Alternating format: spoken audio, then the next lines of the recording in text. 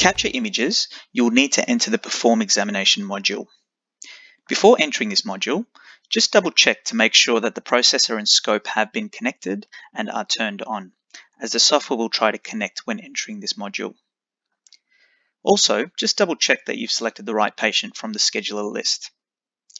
After you've checked these two things, click on the camera flash icon to enter the Perform Examination module.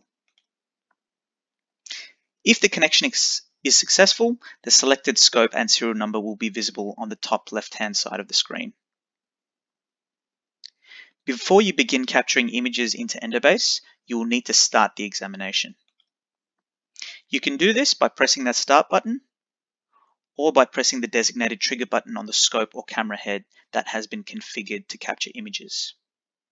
This is usually button 4 on the camera head, but this can vary depending on how your scope buttons have been customized. After the examination has started, the Start button will change to an End button. You can take images by either pressing the designated button on the Olympus scope or camera head, which is normally button 4, or by clicking the Release button. You can also press the F4 button on the keyboard to trigger images.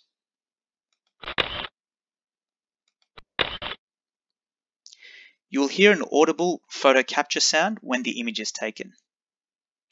Under the Release button, you will be able to see how many images have been taken so far for this examination. In this case, we've captured 4 images so far, as you can see. You can also record video by clicking on the Record button under the Moving Images title, or by pressing F5 on the computer keyboard, and then pressing End once you've finished recording.